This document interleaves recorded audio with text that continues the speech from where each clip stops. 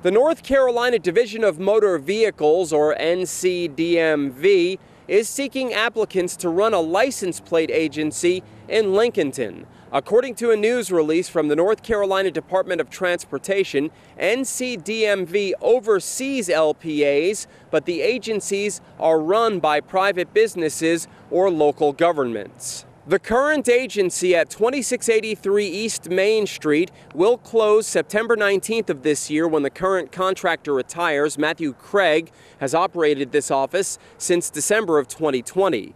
The division's policy is to open applications to operate a license plate agency after the expiration or end of a contract, or when the need arises for a new or additional agency in a certain county.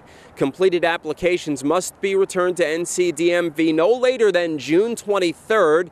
The applications, Form MVR-93I, Form MVR-93B, or Form MVR-93M, can be found on the Connect NCDOT website.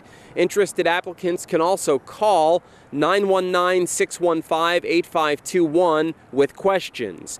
LPAs offer vehicle registration services and title transactions, as well as vehicle license plate renewals, replacement tags, and duplicate registrations. Currently, 124 license plate agencies operate in North Carolina. And NCDOT wants to remind the public that many services can be completed online.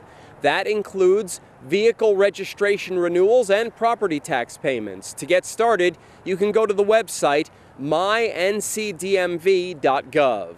Reporting for WHKY News, I'm Rob Eastwood.